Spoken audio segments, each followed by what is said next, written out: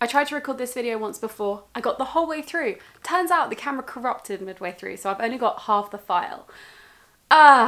Technology. So this is my beautiful new journal, and in it I wrote 20 goals for 2020, which I thought I would share with you because I think it's nice to lead by example. I don't know, like, yeah, just I'm interested in what other people's goals are, so I thought you might be interested in mine. The first thing I want to do in 2020 is read 20 books. I thought 20 was an apt number. I'll be honest, since Banging Book Club ended, I've read two books this year. One book. I've read Gut by, I can't remember who, but as you can imagine, it's about gut health. Or I'm halfway through Becoming by Michelle Obama, which I'm super excited for, but I'm only halfway through. That's embarrassing. I need to up my game. I love reading. Reading's amazing. My next goal is to go to meeting once a month. If you don't know, meeting for worship is Quaker church, effectively, and you sit in silence for an hour and you can minister if you feel moved by the Spirit. I don't know if that's means anything to anyone, but basically I find meeting really peaceful. A lot of the time it's complete silence and stillness and a time to reflect and think. I find that really useful. So once a month. The aim is once a month. The next goal is to write one song a month. I don't know if you've watched me for a while, you might know this, but I've written songs since I was about 11. It's one of the most therapeutic things and my favourite creative outlet out of all of them. But following my last breakup, I haven't really written anything. So I'm like determined. I want to get back on the writing songs wagon. The next one is a work goal. I want to take all 28 days of paid leave off of work. That might sound really silly, but I only took 2 bank holidays this year and it's the first time I've taken bank holidays ever. It's really hard for some reason to organise your time as a freelancer. Like everything is very erratic, so I'm really trying to work out how I can embrace it being erratic while also making space for myself and setting boundaries. And I think trying to take 28 days off of like off, there are like not many middle grounds, no like half vlogging, none of that. I do want 28 days of mental free off work. I want to write in my journal once a week. I think this is pretty standard and I've actually already basically started doing it. I just want to be more regular, more good. I love this baby. This baby is my favourite. I will get more use out of you, I promise. You'll notice a lot of these are like wellness lifestyle goals because at the moment that's the thing that always falls behind with me. So the next one is to maintain my exercise 1 to 2 times a week. When I wrote this, I was exercising 1 to 2 times a week. This past month has been so busy in terms of I've been trying to do a lot of work before I take my month off, which I'm taking next week. Woo! So I've been pre-filming and editing loads. I have not exercised for basically the past month. Oops. But I'll get back on it in January. If you don't know, I use a service called ClassPass. I think it's amazing. It's perfect for people like me, non-committal exercisers who enjoy classes. I'll leave a link down there where you can get 40 quid off, not spawn, just I love it. And just for transparency, I think I get like £40 off as well if you do it. £40 off a month, I should add. I'm not getting like 300 credits. It doesn't work like that. So 40 quid's a free trial. Definitely would highly recommend. I know it's in the US and the UK, probably Australia as well. I want to go to Paris with Jack. Jack's my boyfriend.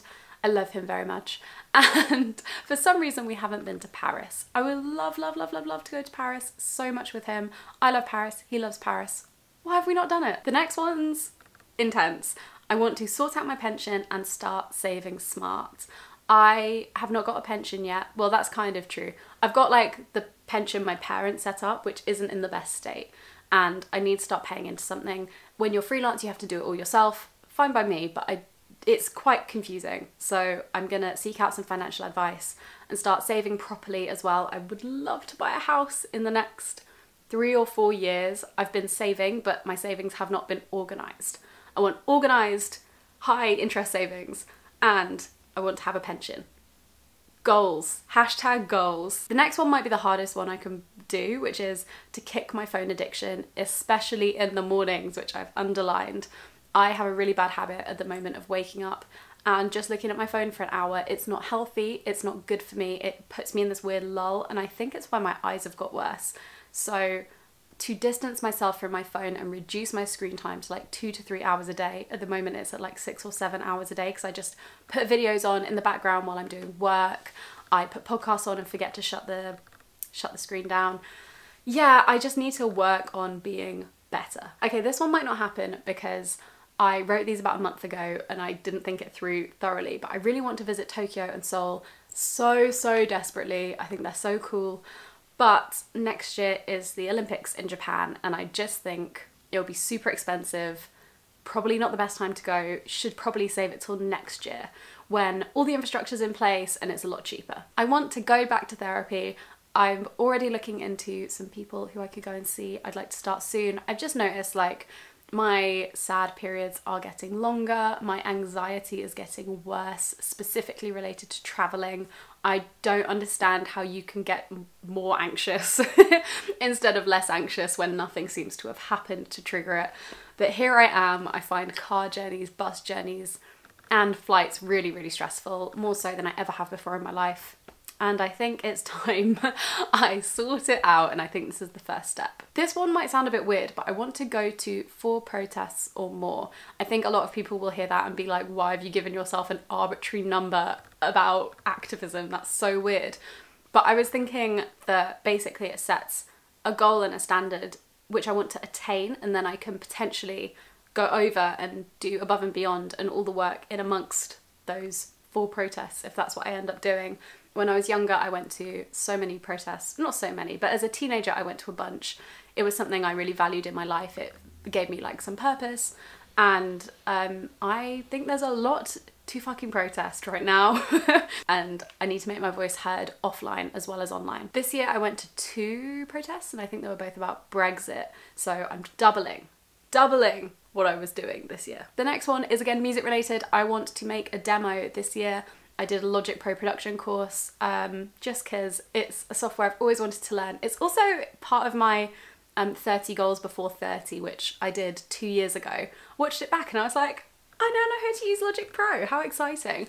But I haven't made anything on it yet. So I just want to make something to show myself I can do it. Keep my plants alive. I kill everything I touch, it seems, and I've just killed one of my favourite snake plants.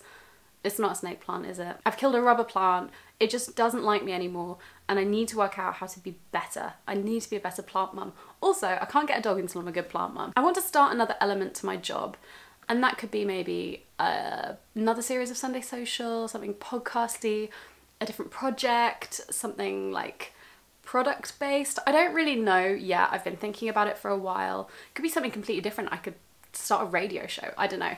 But I'm just trying to think of something that I would find an alternative to creating online on YouTube and on my blog and on the gram. Something a bit more substantial that takes a bit more time and is more of a project. I'd really love to do something like that next year. Okay, sorry about that. I just collected my Leon. I ordered food. I don't normally order lunch especially, let alone dinner, but I've been working all day today and I could really do with some food. Okay, the next one is a sustainability one. I would like to halve the plastic packaging in my weekly shop by the end of 2020. This just involves research, it involves trying different places. I currently am getting a veg box every week, but it's not the most practical for me personally.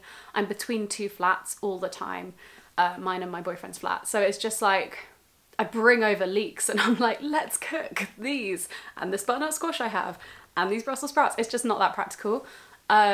So I need to find more places where I can bulk buy, places where I can get veg without packaging in my local area or delivered, and yeah, I'll work it out. The next one is to do a short course in something creative.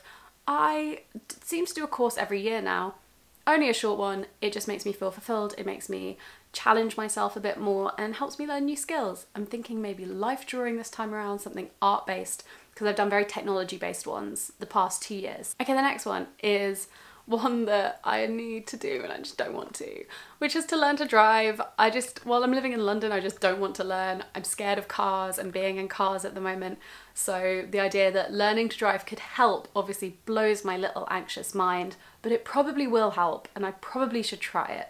So I've got all the like theory books. I'm gonna try and get my provisional. Obviously you can just apply for a provisional, but you know, I'm gonna take some lessons. I don't want to, but it's something I should learn to do. Something that freaks me out a bit is that my mum did all of her lessons, booked her test, but then didn't take her test because she finds driving so scary. My auntie Adele's the same, Nana's the same, Paul's the same. So I'm a bit worried that I'm going to be sucked into this hereditary narrative in my own brain. Hopefully I will learn to drive next year. I want to grow my subscribers and my views. I never thought I would set a goal like this because YouTubing has always come really naturally to me, and I've just gone, you know, whatever, I'll make whatever I want, da da da. But actually I want the challenge of trying to grow. I think my subscribers have leveled out to a nice point since I gained like 150k in 1 month 2 years ago, and it just sets everything off balance basically. So I'm glad some of those people have unsubscribed, but now I'm like, okay, I'm ready to reach new people. How do I reach new people? My final goal is to sort out my contraceptive method and find the right one for me, because I've been on Yasmin, my pill, since I was 17. So 6 or 7 years. It's been great, it's worked, which is the important thing, and it's given me very few side effects. However, it is a more dangerous pill to be on for a long amount of time. It can increase your risk in blood clots, in fact. And also it does have some side effects that aren't great for me. And I do think as well, because last time I came off it, it wreaked havoc with my body. Like, I broke out in these huge sores across my face. My moods were very scary. I've talked a bit about it online, but yeah, it was all quite scary. And I just think like I should probably look into finding something that for when I do want to come off my contraception and when I do want to get pregnant, which is nowhere near now, not soon at all, but when I do want to do those things, I should be able to do them without worrying. And at the moment, the idea of ever coming off Yasmin is terrifying. I'm gonna look into some other options, see what's about, see what I can do, and hopefully switch my contraception. Do you like my YouTube flask? YouTube gave it to me at a workshop the other day, and I was like, another water bottle? You shouldn't have. But it's actually a real banger. It's got that fun straw. And so my friends, those are my 20 goals for 2020. Thank you so much for joining me in this journey. I hope you had a lovely New Year and a lovely Christmas. I'll see you in a couple of weeks. I'm not actually sure when I'll see you. This is being pre-filmed. I'm currently on my month off. Woo! Having a wild old time, I'm sure. Thanks so much for being patient with me. I will see you probably in a week or two. Goodbye.